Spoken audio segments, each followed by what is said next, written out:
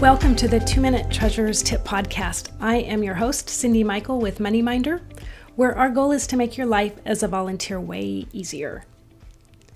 Rob writes in, our group is set up with a tax year that is awkward for us. Is it possible to change it? And if so, how?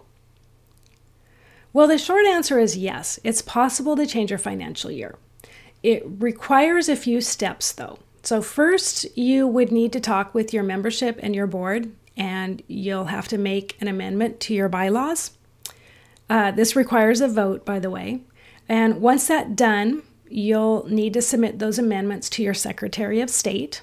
And then once those have been accepted by the state, you would need to fill out Form 1128 with the IRS if you are tax exempt. It's not really as bad as it sounds on the surface, but it is quite a process and it does take some time and some legwork. So be sure to plan for that. That's it. Thanks for listening. If you have a question you'd like answered, just email it to me at info@moneyminder.com. My name is Cyndi Michael, and this is your 2-Minute Treasurer's Tip for today.